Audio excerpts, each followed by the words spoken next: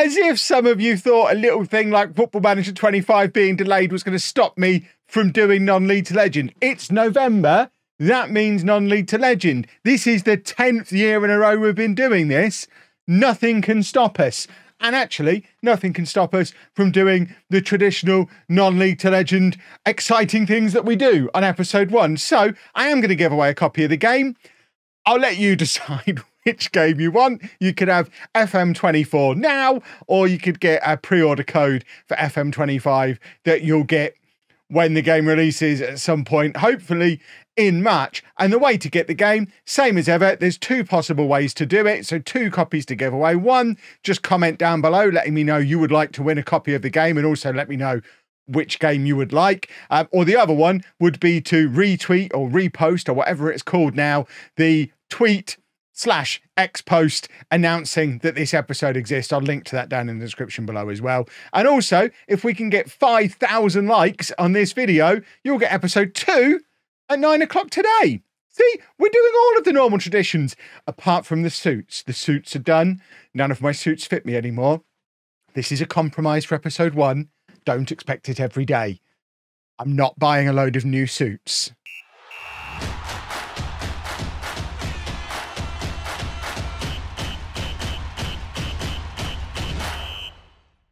Hello and welcome to part 1 of Non-League to Legend. I'm Kev, and as you can see, I have been appointed as the new manager of Brackley Town in the National League North. Brackley Town have today confirmed the appointment of Kevin Chapman as the club's new manager. Eyebrows have been raised in the world of football at the appointment of the inexperienced 40-year-old. I love the fact that because we didn't get the new game, I'm actually 2 years younger than real life now. It's spectacular.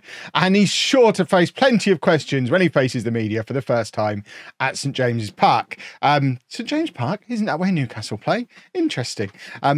It's a long way to go for the press conferences. We need to look into that.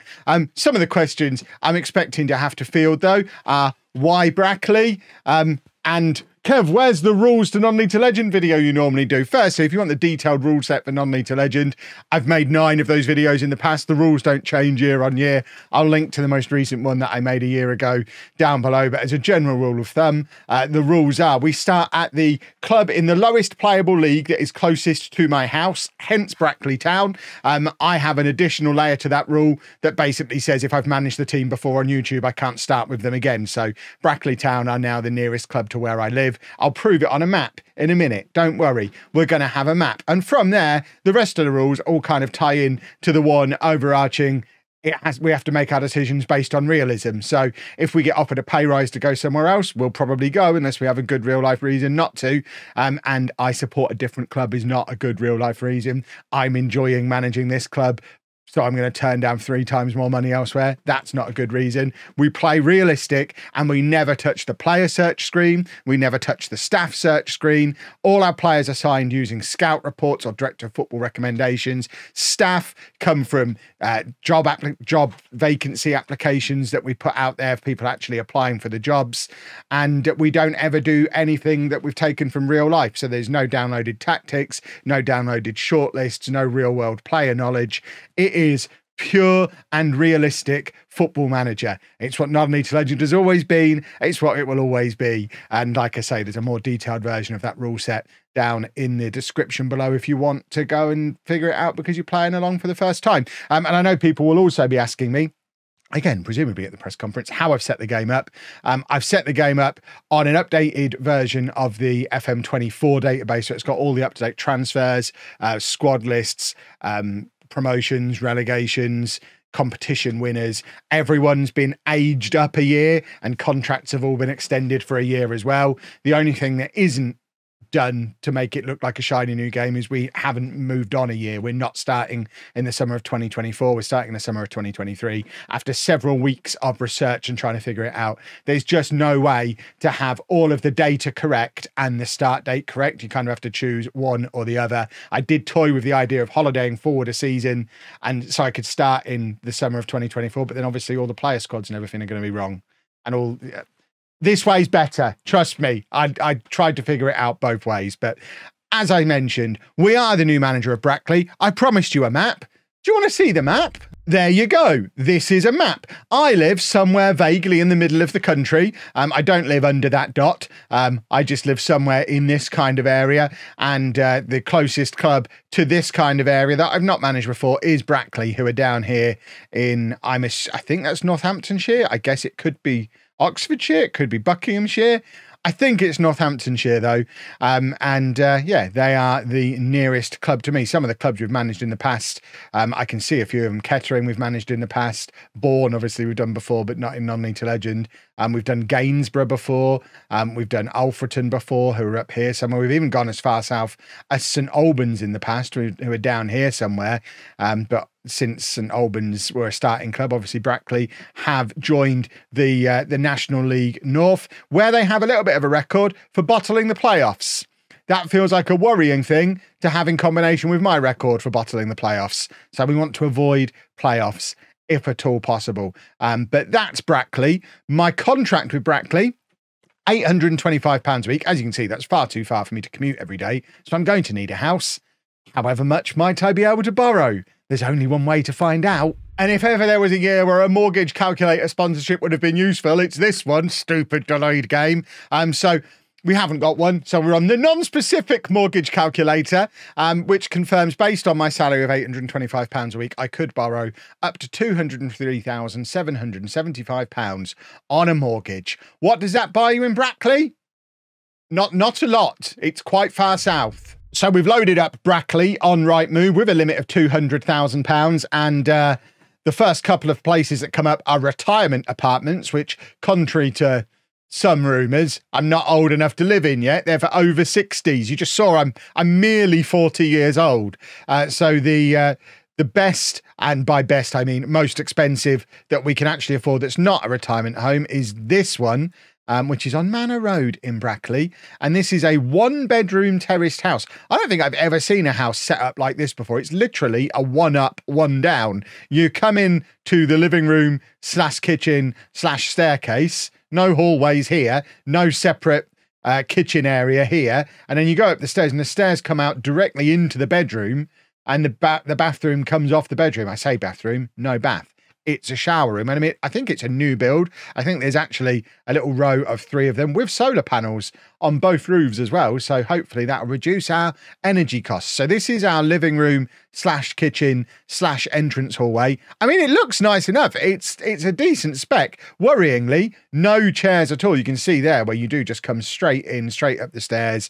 You've got this window thing here. Lovely exposed, whatever that is. I mean, that's lovely for the decor, but no chairs at all. And as we know, chairs do equate to wealth. So no chairs downstairs. I guess if we want to sit down here, we either perch on the counter or sit at the bottom of the stairs, presumably. And then you come upstairs, and as you can see, the stairs come up directly into the bedroom, where we have some decorative rolls of unused carpet, which is very nice.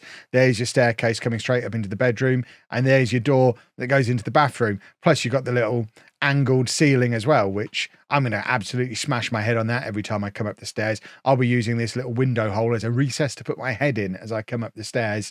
No chairs up here either. Barely room for a bed, to be honest, and the bathroom is small. The garden is enormous. I can only assume this is a shared garden between the 3 properties, or is that a driveway even? Maybe that's not a garden. I actually think that's a shared gravel driveway. Yeah, you can see this is the driveway because you've got that bit on both pictures. So that is the driveway. So there isn't a garden at all. Bottom line, I'm going to need to be successful quite quickly at Brackley so that I can get such luxuries as a chair, a separate room to put my bed in compared to my staircase. That is, I've never seen a staircase come up into a bedroom before, and maybe we'll graduate to a hallway at some point, or a garden. All of these things would be lovely. That's what £190,000 buys you around this area. That is madness. This is why I don't live further south than I already do. That's insane. And I will, of course, keep you up to date with our house moves as we get new contracts, as we move clubs. But I suppose the real reason you're here is for the football manager. And this is my boy, Francis Oliver, the chairperson, who welcomes me to Brackley Town, who have a reputation of 1 star.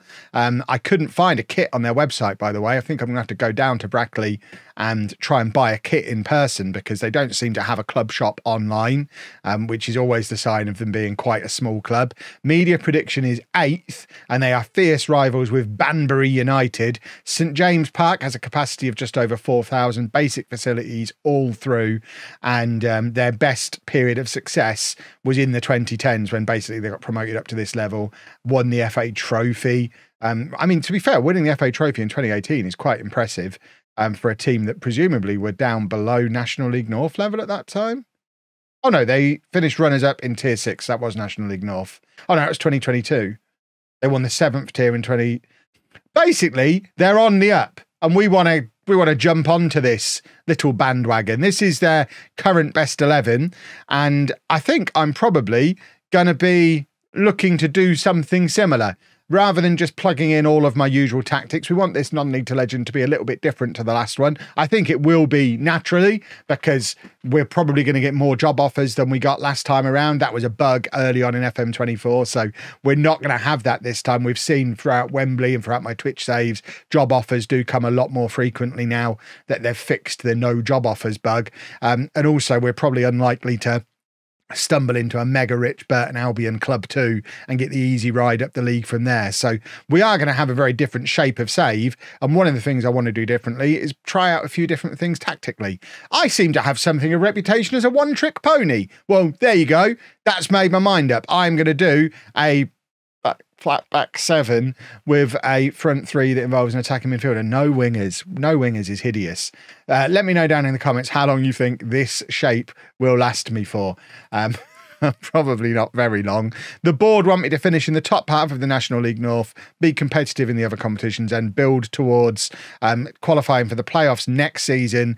And by the end of the 5-year plan, they would like us to have gained promotion to the National League, all whilst growing the club's reputation and working within wage budgets, which, I mean, it's a club who are making good progress. We want to continue making good progress. We'll have our meetings once a month.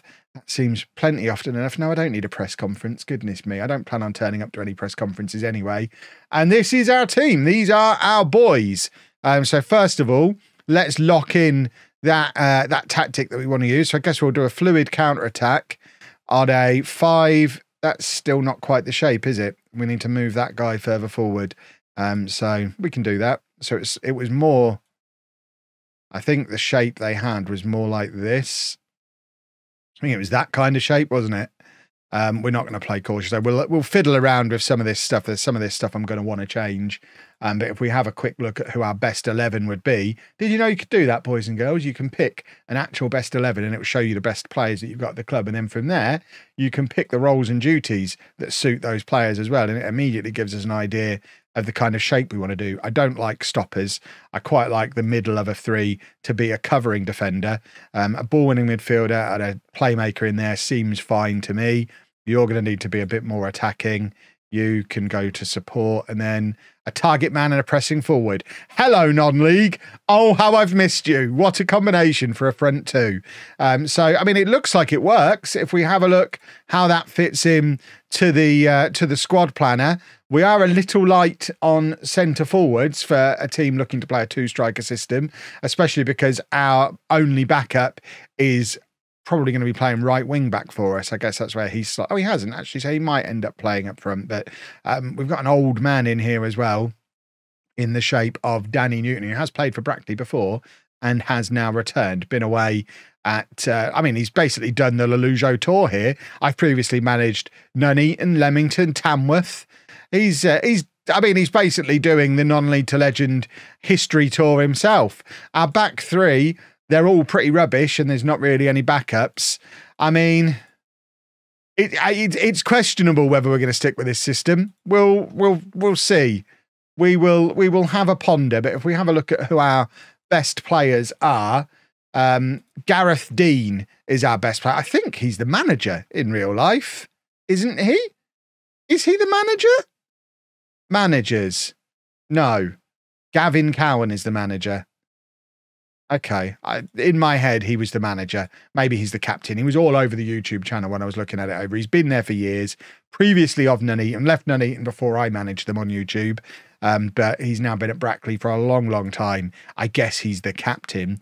Alex Gudger is on loan from Telford. Is he on loan for the season? He is on loan for the season. So he's... Oh, no, he's on loan out at Telford. So our second best player has gone on loan to... Can we recall him? No, of course we can't. We might be able to before the season starts, because that seems madness. When we're playing a back three, to have our second best defender going out on loan is bonkers. We've then got a decent young midfielder who looks like he might be actually quite promising. There is Matt Lowe, who, I mean, he's an argument for playing with wingers, which we're not going to do. I mean, he can slot in at right wing back. I'm sure we can use him at right wing back. And then our goalkeeper, he's only 6 foot tall. He's a little goalkeeper. Oh, and he's got that cobbler's stench on him. This is not ideal at all. And then we've got this guy who's on loan from Solihull. I mean, it's a decent batch of players. The actual weakest area is the wing backs. Like I say, we probably won't use this guy as the right wing back. We'll probably use him. But it does make me think, is playing a wing-back system the right way to go when our worst players are the wing-backs? We could probably, although to be fair, have we got any wingers? I guess Lowe would be a winger on one side. Roberts could play on the wing on the other, but he's not very good either.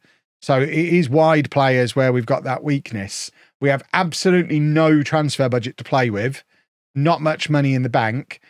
Wage budget, we've got about £500 a week spare, which, looking at the amount of money the players currently earn, if we're lucky, we can maybe bring one player in on a free transfer. And obviously there's loans that we could potentially look at as well, but we've got to get our scouting up and running before we can do that. We are maxed out on staff. We've got a set piece coach when we're not really allowed one because we're rascals, but we only have one scout at the club, so it's going to take a little while before we actually start getting any significant recommendations in. We've got a head physio, but no physio. So there's work we need to do off the pitch as well, but luckily we don't have anybody who's particularly grumpy, so I guess that's a positive thing. If we have a look at the season preview, the media think we are basically an upper mid-table, top half of the table kind of team. I don't think we have anybody in the we do have somebody in the media dream 11. Gareth Dean, our 34-year-old centre-back and captain. If he's not the captain, we're making him the captain. Of course he's the captain, so he's great. And I guess we build the team around a 34-year-old. What could possibly go wrong? I mean, at 6'2", only having 10 jumping reach is worrying. I was planning on aiming a set piece thing around him. Again, when I was looking on the Brackley website, I picked a random game to watch the highlights. They scored 1 from a corner and 2 from long throws. They definitely seem like they're on my wavelength with that kind of thing. But we'll see how it pans out, I guess. We've got some work to... Oh, I haven't even done that myself. Oh, Wembley. First match, we're off to Wembley. That's just romantic, that is. I love that. Oh. But that's not what we're here for. We're here to start a career in non-league to legend, and I am giddy and ready to go. If you want to see me play my first matches today, like I said at the start of the video, 5,000 likes on this video, and we'll do episode 2, 9 o'clock tonight, and you'll be able to see the very first matches that we play on this year's non-league to legend. Hopefully you have enjoyed this video. If you have, please make sure you leave a nice big thumbs up on it for me. Subscribe to the channel if you're new. Don't forget, there's 2 different ways you could win yourself a copy of either FM24 if you want to play now, or FM25 if you want the pre-order to sit there on Steam for several months. I'll let you choose. And thank you very much for watching.